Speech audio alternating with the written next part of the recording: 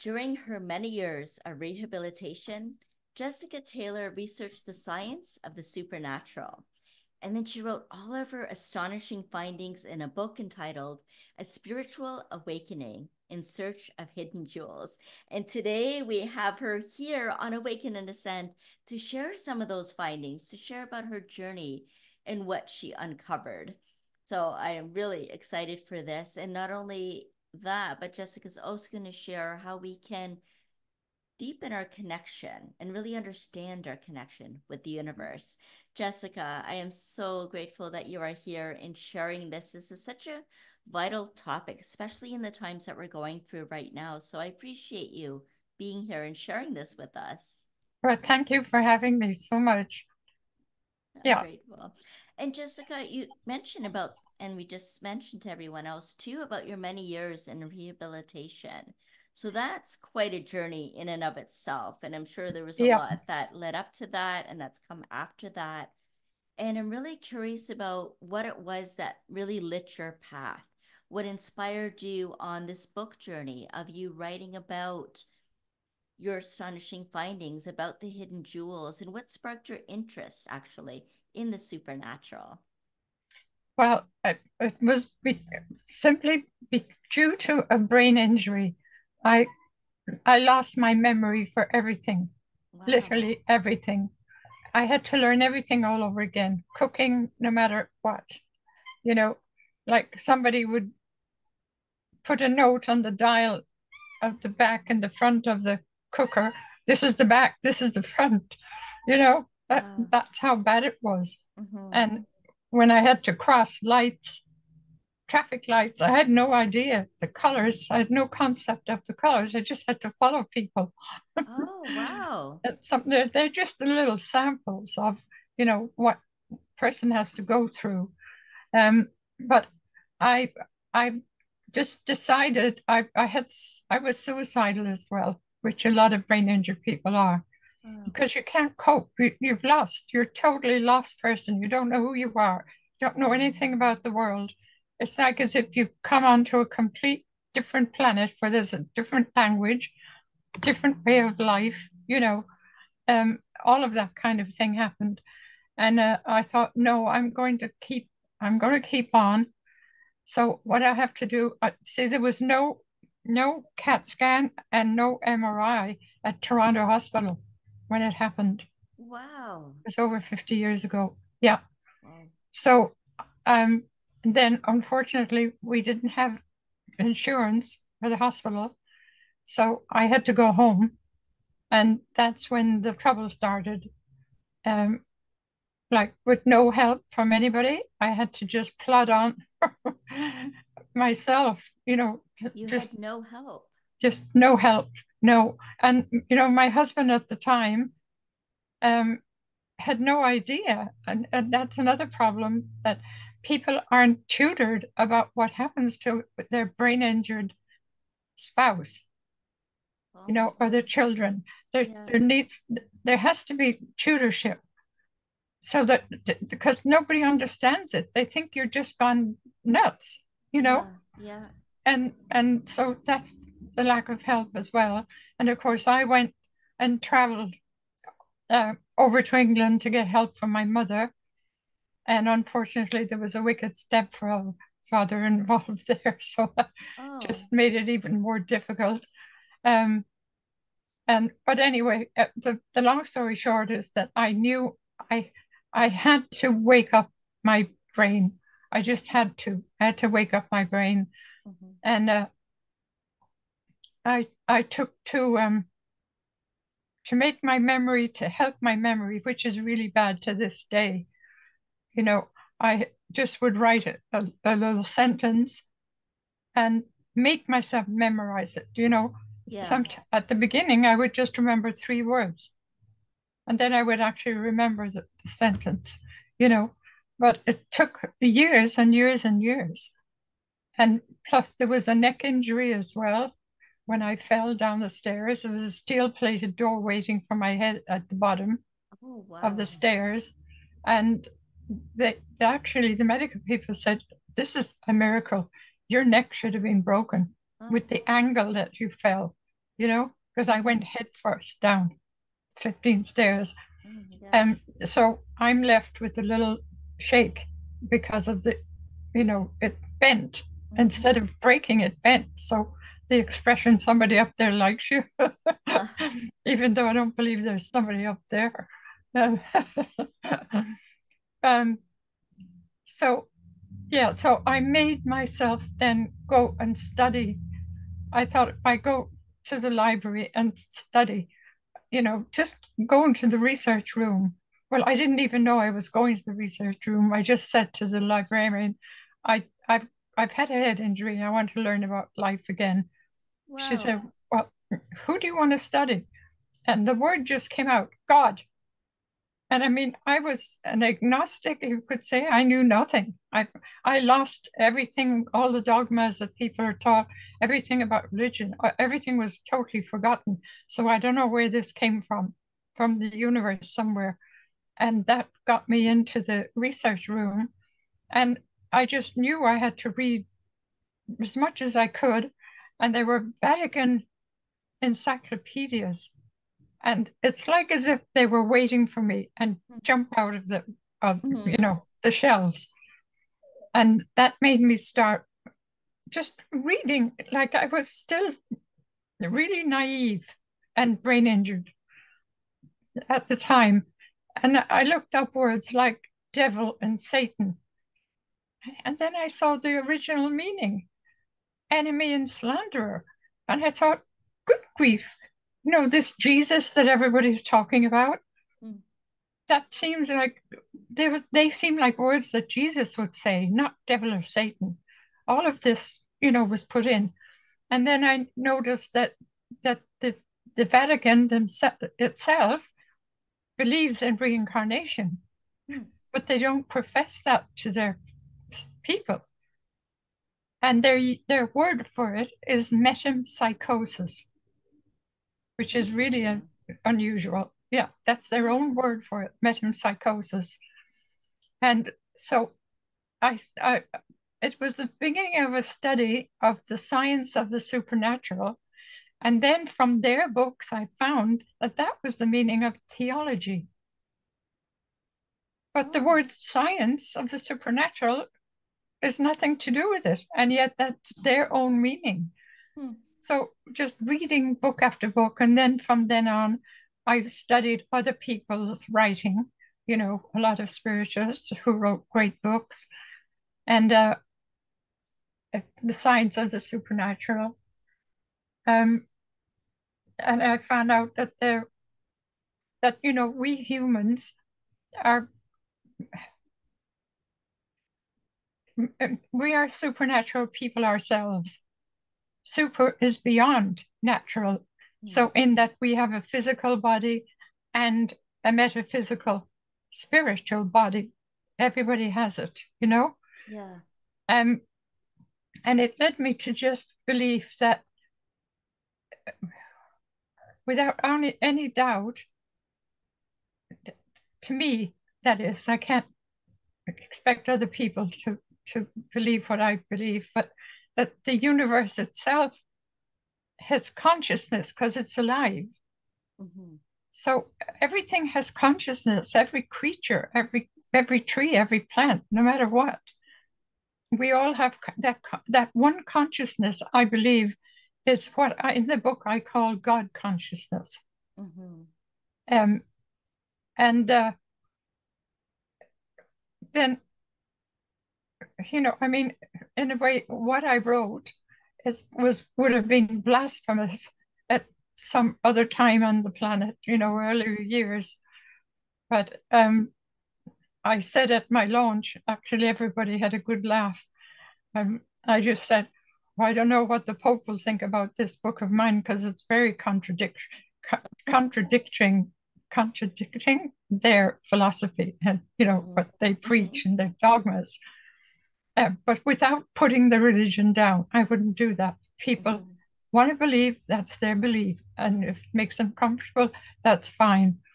But I made everybody laugh. I said, hey, yeah, you might see the Pope running after Jessica down the high street one day. Yeah. Yeah. Yeah. Um, and then, I found out like there are words like Elohim Hmm. for God, which Okay. is male and female. You probably know all this. Well, the Elohim Council, I'm familiar with. Yeah, yeah, Yeah. yeah. Male and female energy. And it's a masculine and feminine now, you know? Mm-hmm. So that made me explore further. And biblical, I found then that there's an awful lot of discrepancies um, in the Bible. There are a few truths, but there are a lot of discrepancies.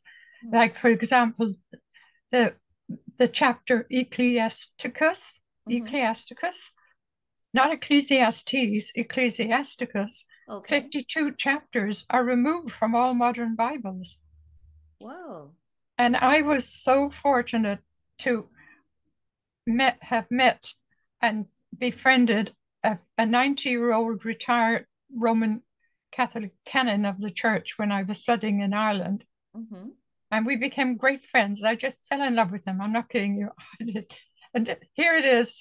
He's sitting in a chair and Roman Catholic, and here's this brought up a Protestant standing up. And he said, Jessica, this is so unusual.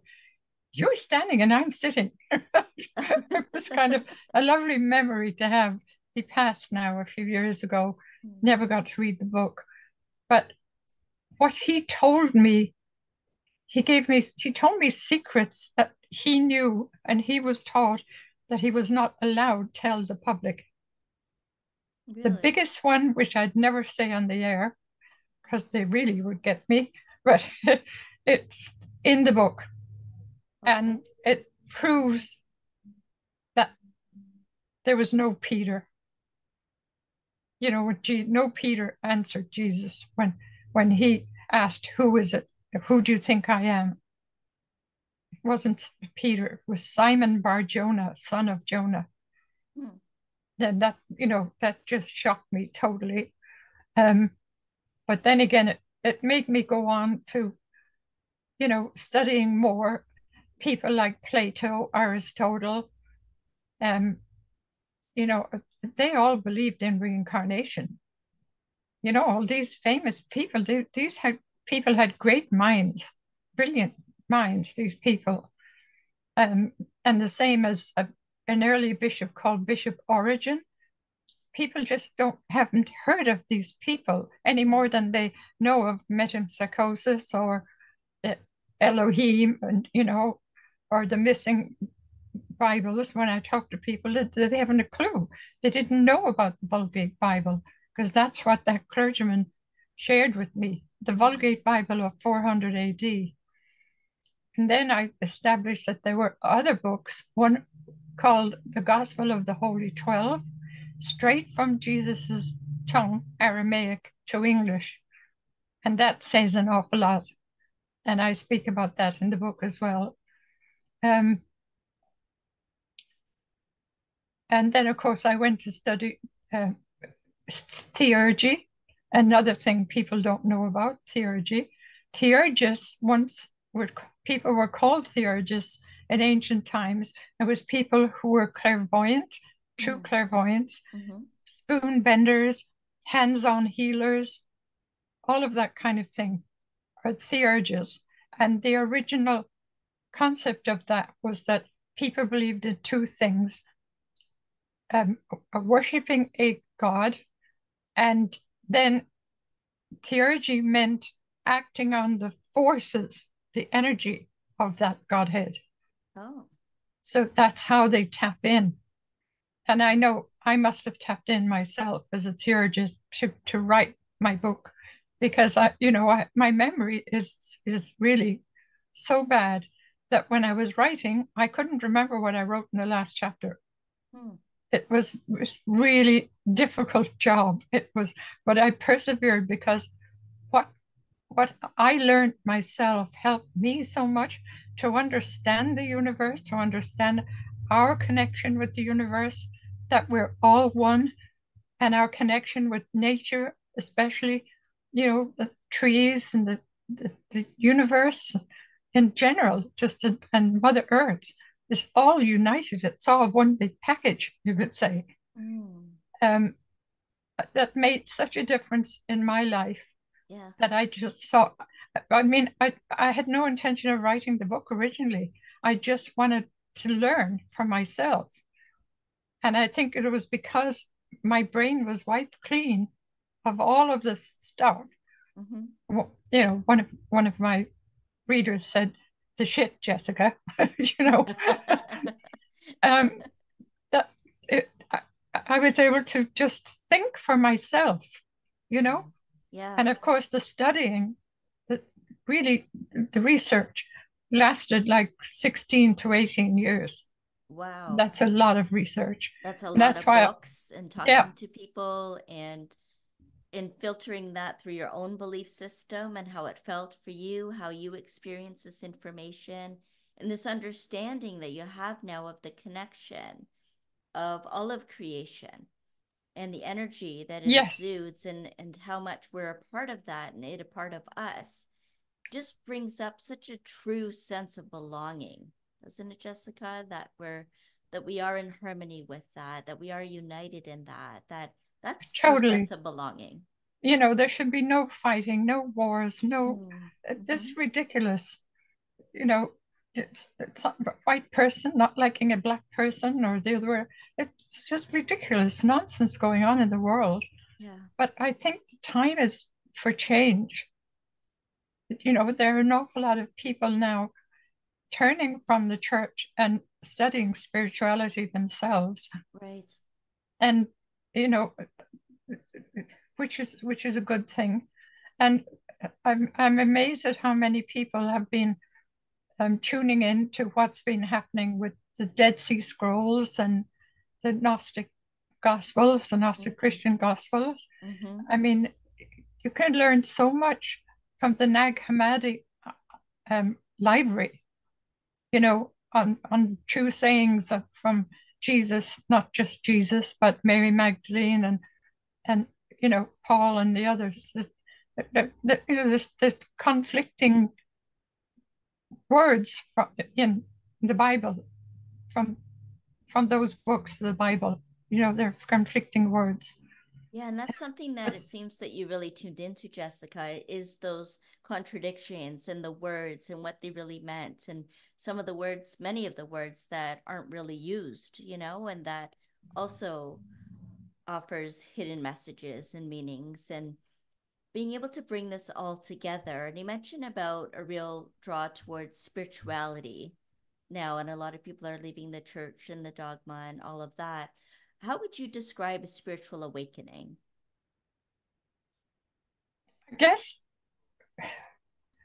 it's physical and it's metaphysical. The Mm. physical is the aspect of having read so much and understood what was going on, but Mm-hmm. metaphysically, then feeling like you were on another dimension, you know. And I had experiences myself of there's actually a comedy in the book where I was with cousins in Los Angeles who were looking after me in the early years. And I kept saying to them at dinner one night, I don't want to live in the house. I had a fear of houses. I petrified of houses, even my own house that my husband and I rented at the time of the accident. Petrified. You, the fear, you wouldn't believe how strong it was of houses. And so my cousins are saying, why do you have such a fear? And their house was like a mansion in California, you know, Mm. with big, beautiful swimming pool at the back and everything else. And they would put a shed lounge outside for me facing the house. I'd turn it away as quick as possible. That led to a bit of comedy, you know. Yeah. And so one day they said, Why? Why are you so frightened? I said, Because it's nicer living outside. Oh. Now, I was only learning to speak at this time. Hmm. And they said, What do you mean outside? I said, I was somewhere in my life where I was living outside and floating around, and there was no houses. And when I looked into that, I realized I was talking about the afterlife. Mm-hmm. where we go, where the in spirit, Mm-hmm. that I actually memorized that. Oh, That, I can't get any other explanation to it that happened. yeah. So it was a matter of my cousin saying, okay, that's enough. Let's go and have some wine. It's the end of that. That's the end of that story. Um, but then I studied Jesus's life. I just fell in love with Jesus, everything I learned. Mm-hmm. And it's mostly in books, not the Bible so much, because there's too many distorted things, what he said, you know. They were taken up wrong, you Uh-huh. know. Mm-hmm. And I just fell in love with him. And that made me study old scrolls about his life, and also the fact that I'm totally convinced, and so are other people and writers like Nicholas Notovich, the Russian, who was traveling in the East, fell off a donkey and broke his leg, and went into there were some monks in a monastery just nearby, and they rescued him. And of course, they looked after him, and he was lying in bed for so long, resting his leg. They said, would you like something to read? Or he asked if could he have something to read. And they gave him this transcript about a holy man called Issa, Issa, Issa. And Nicholas read the whole thing and thought, good God, this is a transcript about Jesus in India with the name Issa. Everything in that book, which I promoted in my book for people to read themselves, um, everything about that man Issa happened to Jesus. Like, Mm-hmm. it had to be two identical people. It doesn't make sense. The crucifixion, everything, every single thing. So that made me study more and more and more um, about his life there. And I've written a lot about that in the book as well. Uh-huh. So, like, are you saying then the different incarnations that Jesus had? Yes, yeah, Yeah. Mm. yeah. Well, not necessarily. Well, he did have that as well, but the missing years that Mm. we don't know about, that's I when he see. was in India and called Issa. Oh, okay. Yeah, Issa. Um, Interesting. and he traveled, there's no doubt. No. I was in Mallorca at one time on vacation, Mm-hmm. and some people said that they know that there, that it's been handed down generation from generation. And they also said he was married to Mary Magdalene. Mm-hmm. They're telling me, do you know he was married to Mary Magdalene? Mm. Like, we know that. And then there's been evidence from certain people who have read more transcripts than I did and went physically and studied in India. And they found an inscription on a rock that Jesus was there in 45 AD. And Wow. even the Indian government have said they have everything to believe that Jesus was in India without any doubt. Mm. So, are these some of the hidden jewels that you talk about then in your Yeah, book? Yeah. yeah, yeah. I call it all hidden jewels because that's you know that to me they are jewels because the truth are jewels. That's it. Mm-hmm. But they've been hidden from us. Um, and the other thing that I was fascinated with too was the fact that this consciousness that we have and that all plant life and animals and everything has are all interconnected as well. There's a tree in Egypt where some animals were biting up the leaves, and the tree got angry and literally emitted not a poisonous substance, but a yuck, a horrible tasting substance, so that they would stop. How Oh, does a tree wow. know to do that? Then Yeah. the adjoining tree did the same thing. I mean, how does that happen? That has to be a form of consciousness. Yes. Why would people think that we just have consciousness? It's not right. And that is what people call God, as far as I'm concerned, because that's what unites everybody, and everything. Mm-hmm. Um, there's a lot of stories about plant consciousness, and I've shared some in the book as well. Um, yeah, yeah, yeah. Like people should know this kind of thing. They Mm-hmm. should know this. And then I read about a holy man by the name of Satya Sai Baba in India. Mm-hmm. And all these people that I mentioned, I talked to other people and said, have you ever heard? No, no. Have you heard of this? No. Have you heard of that? No. All of the things that I have in my book, have you? No, nobody, but there must be just a few people on the planet that know, that Yeah. study, those who study like I did, you know? And Satya Sai Baba was doing exactly everything that Jesus did. He raised the dead and everything. And there's a worldwide organization now of Satya Sai Baba, what he did, building hospitals, free hospitals for people to, get well in, and doctors from all over the world going there and giving free services to people and all of that, free treatment. And then from that, I established there was a lovely priest um, called, all right, what was his name?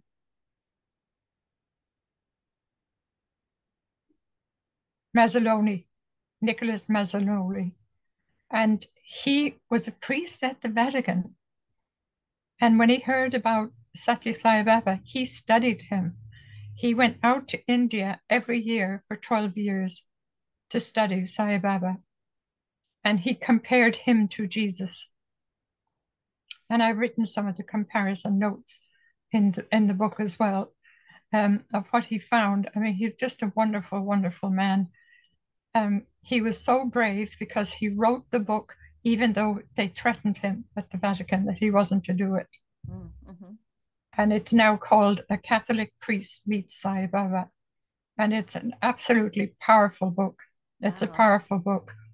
Yeah, he compared them and totally compared them. And, he also said, and one of the things that he was excommunicated, by the way, one of the things that his excommunication was because of this, writing this book about Baba. And also the fact that he said Jesus' name was not Christ. It wasn't Jesus Christ. It was Jesus the Christ. Christos, meaning metaphysical energy. Okay. What he was, what he Yeah. was, what he had, and how powerful he had. And I believe he was a theurgist because he said it comes through my father, right? So, like, it wasn't him doing anything, it came through the universe, Mm. all his healing and everything. And that makes sense to me. And I know that won't be very popular with the present Pope, but that's my belief. I can't see any other reason because he was a mortal man like us, just a wonderful, wonderful, beautiful, brilliant man. Mm. We just wanted people to understand who and what they are. No, I'm sure you have similar feelings about him. Yeah, and it's interesting that you say, well, not just interesting, but it's important that you say too that there's very few people that have this understanding and this knowledge and this in-depth experience of all that you studied over those 16 years. Actually, it went on to 20. Went on to 20 years even, and putting that together and then bringing this book together and not even remembering, the chapter before. So I'm curious, Jessica, was there information that came through you as well, or was it all from how you were receiving this knowledge from all of your research and your reading? Yeah. And, I mean, strange things happened to me as well. Mm, I started seeing myself in different lives. I started zooming out into the universe as a different person, as a mm, soul, and actually going back in time and seeing that a present boyfriend was actually my husband in that previous life. Oh, Like all of that kind of thing yeah. happened to me. And at first, when I'd be sitting on a chair and people around me talking or whatever, and I'd literally have to cling onto the seat to hold myself down. Like Mm, I felt I was going. yeah. I thought I'm going out in space. Where the hell am I going? This is frightening. So I held on to the chair to Hmm. stop myself going and floating out. Probably there's a time when I didn't know enough about it, what can happen. Right. And maybe I could have astral projected for all I know. But then a spiritualist who was helping me in the Isle of Wight is one of the places where I did an awful lot of research. Mm, The very spiritual people there in the Isle of Wight, England. mm, And she said, you were actually, without knowing it, you were grounding yourself by holding that chair. yeah. And I'm sure you saw kind of jumped to that conclusion. I That was you're grounding grounding myself. I yourself. didn't realize that. Yeah. Keeping yourself anchored in your body. And Yeah, yeah, yeah. yeah. Yeah. Being But able to it expand fascinates me. outwards and connect at the same time, still being here in the Yeah, physical. but it That's, yeah. fascinates me sometimes when I think, well, what if I didn't ground myself? Would I have gone out there? I don't know. I don't know what would have happened. It was just, There goes like Jessica. a lot, a lot of my life was very sad because of trying to relearn everything again and Yes. not be able to cope with every day losing my studio, my business because I couldn't do it and everything else. But a lot of comical things happened right as well, Hmm. because I wrote my memoir initially before this book now, Oh, wow. this new one. And people said they laugh and cry throughout the whole story, you know. Yeah. And it helped me to you can never get rid of really traumatic things that happen to you when you've had a brain injury, but it helps to release some of the trauma, when you're having to write it. And sometimes I'd be writing and the tears would be falling down while I'm writing it, onto the keyboard. Um, but then another time I'd be laughing my head off at something, that happened. Um, But, really, it's so difficult for people who've had an injury. It really is. And it's only when you've had one yourself that you know what it's like for Yeah. others. You Yeah. know, I mean, the doctors try to help, but unless they've had a head injury, they don't know. You cannot see inside that head, you know? And I Hmm. used to think to myself, if somebody could see in my poor brain, if somebody could see in there what's going on, Yeah. you know? And So for walking down the someone street, I would who, kind of yeah. plea silently, somebody help me, you Oh know? gosh. Yeah. But then again, look what I accomplished in the end. It's And amazing. yeah, it's a spiritual awakening. That's that my life work now. And I love when people come to talk to me and they want to know things and I have that information for them. I have to look up a lot notes and things because I couldn't memorize everything I wrote in that book. It would Yeah. be impossible. And now my readers are saying that they're reading it twice or three times to recall so much because I've written so much. There's so much that's in there. I have to do it myself. Yeah.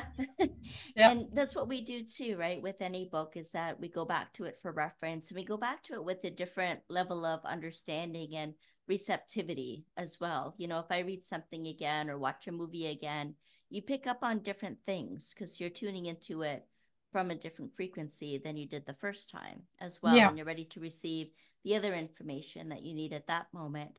So for those who haven't done the 20 years of research, or gone through the brain injury, what is it that you want them to know? Like on the show today, what do you really want them to know and understand? You mean the head injured survivors or just people in general? In general, talking about the spiritual awakening and the hidden jewels and all of that, like they That haven't gone through your experiences or gone through that high level of research and inquiry. So you bringing that to them now, what are like two or three key messages or hidden jewels that you'd like people to know to share? Well, that would be my whole book. Yeah. That would be my whole book. But for Yeah. them to know that there's more to life than we've been taught, Mm-hmm. and that they are, supernatural people metaphysically. We're not just physical, we're metaphysical as well, because we have a soul, and it's that soul then doesn't, the physical body dies, but not the soul. And that's how we can reincarnate and come back, Yeah. And, you hear people in ancient times saying, oh, he's a good soul or no soul, or, that kind of thing. People talked about the soul Yes. a lot. Um, Yes. and in Ireland, um, people, early people had a strong belief in it, and they would put a horseshoe on their front door to keep the soul away because they wanted the soul to go to what they thought was heaven. Mm-hmm. And they put a horseshoe on the door. um, yeah. Um, and some other countries as well, that they did things to hide the soul. And I believe that the color black came about from that. Because if you put black on, they thought if you wore black, then the soul won't see you so easily with the color black on you. And that's Mm, why people wore black clothes a lot. And to this day, a lot of people wear black at funerals. that's right. Interesting. That's Yeah, really yeah, interesting. yeah. And why do you think people would want to hide from soul? I guess it was the fear of the unknown Hmm. before any of these books like mine came out, Mm-hmm. spiritual information, more advanced spiritual information than what they've been taught. Right. I would think, that's why that, well, partly that they definitely wanted the soul to go, not because they were frightened of the departed. They just wanted them to be at peace, Mm-hmm. rest in peace, right? Right. Right. On the grave. Right. This sounds like an absolutely incredible healing journey that you've been on, Jessica, and Yeah. all of the knowledge that you've sought out and been able to share with us today. And of course, much more of it and more in depth in your book, Spiritual Awakening, as well, which is out for everyone to access now. And we'll have a link for that in the show notes. And what about if they want to meet with you or talk with you directly, Jessica? Do you have a website or social I'm media trying to that get people can somebody to connect? start a blog for me Ah, because okay. that way people can talk, they can chat with me Uh-huh. on a blog. Somebody suggested I have a website, Okay. jessicaetaylor.org, and that gives a little bit about the spiritual awakening, actually. Um, but the blog would be nice. I just see like technical things with me. Yeah. I can't. There's no way, and I'm not an account person. Obviously, I wouldn't have survived what I went through if I was an account person. Mm, But I have had to come to terms with the fact that I cannot do technical things. Like anything goes wrong with the computer, mm-hmm. somebody else has to come, my daughter mostly, Yes. and do it. And I don't understand it, anything Oh. technical. But so I think I'm more right brain, Mm-hmm. and that's how I was able to write. And Yes. I was a good writer at school. And Oh. one nurse actually said, if you wrote essays and plays and everything at school, and then that's something that would have remained with you even after the head injury. Oh, And really? that's why we were able to write, because poems came to me as well in the middle of the night. And your ability to read, thankfully, was Yeah, there, yeah, right? yeah. Yeah. And one poem, it's hard to memorize, but it's so beautiful. And I know it came from the Essenes, Mm-hmm. the Essenes, the Gospel of the Essenes. Yeah. And Jesus was one of those people, there's no doubt about that from what I've researched, Mm-hmm. the Essenes, who totally believed in nature and unity of man. And that's what I love about the First Nation philosophy, that's their thought, that we are all one. And they're one with nature, one with the tree, one with the ocean, one with the star, one with everything. Yes, yes, I really I respect them for that very much. I do too. Yeah. Yes, absolutely. And so, what would you say to people who want to experience a deeper connection with all of creation, with nature? How can they start building on that relationship? I, what I did for myself was just like I have trees outside my one of my windows. And I mean, we've trees all over Ireland anyway, Vancouver Island, because it was just one forest before they turned it into whatever it is. And we have trees everywhere. I have a lot of trees in the garden. And I just go into a oneness with them Mm-hmm. and I feel it. You can metaphysically feel it. But you have, you've got to stop and do it, you know, and then you practice it and it works. And I feel like I'm floating in between the trees, Wow. between the Yeah. branches. Hmm. And one of my heroes in this world is Edgar Mitchell, the astronaut Oh, who started the subject noetic science. I know you would love that. Or yeah. have you know about it, I noetic know about science? noetic science a little bit. Yeah, I haven't the delved into science it. of the mind. Mm-hmm. When he was out in space, all of a sudden he felt oneness with everything, the stars, Wow. the cosmos, every single thing. Yes. And he started the noetic science, which is ongoing, even though he's passed away. So the science of the mind, it makes a lot of sense. Why Mm-hmm. shouldn't the mind be a scientific subject? They thought it was in the body, but it's not. There's Mm. no mind in the body. It's out there, you know, just connected. And, I mean, people have used their mind powers to do so much. And a woman in India, they put a whole pile of heavy items on a big table and got her to use her mind to get swipe everything without touching anything. With her Wow. mind, she swiped everything off the table. Yeah, Extraordinary power. yeah, yeah. Yeah. Mind power. We have that, but we've got to learn that our mind is not in there, it's out Mm-hmm. there Mm-hmm. and be part of it. And I devised a little, I don't know what you would call it, exercise maybe. Mm-hmm. Myself, I wrote it in the book, where you can just go and stand out on the grass or whatever, preferably not concrete, and feel Mother Earth under your feet. Mm. Forget where you are so we're not all so segregated. I'm in Canada, someone else in Australia, someone else is in New Zealand. Forget Mm-hmm. that.